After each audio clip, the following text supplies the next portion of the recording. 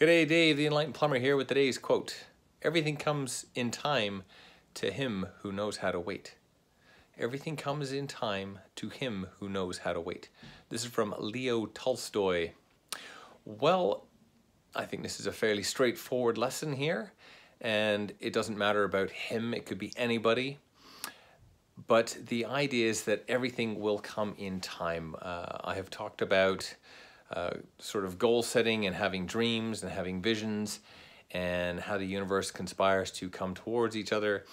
And so this sort of quantifies some of that in saying that everything that you are after will come to you, providing you know how to wait.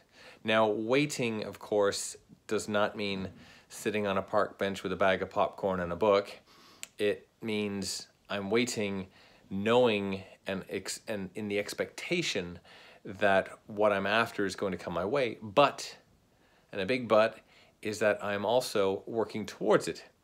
Therefore, I am taking actions, I am making plans, I am working diligently, but not expecting that what I want is going to be there in 5 minutes. It's going to be there tomorrow. And knowing that what I'm working towards will come to me, but I have to work for it, I have to work towards it. I have to use all the other universal laws to keep in my favor and be moving towards that. But it will come to me or to you in this case. So everything comes in time to him who knows how to wait. This is from Leo Tolstoy and myself, Dave the Enlightened Plumber. Have yourself an awesome day, and waiting while you're progressing is an awesome thing. Take care. See you on the next one.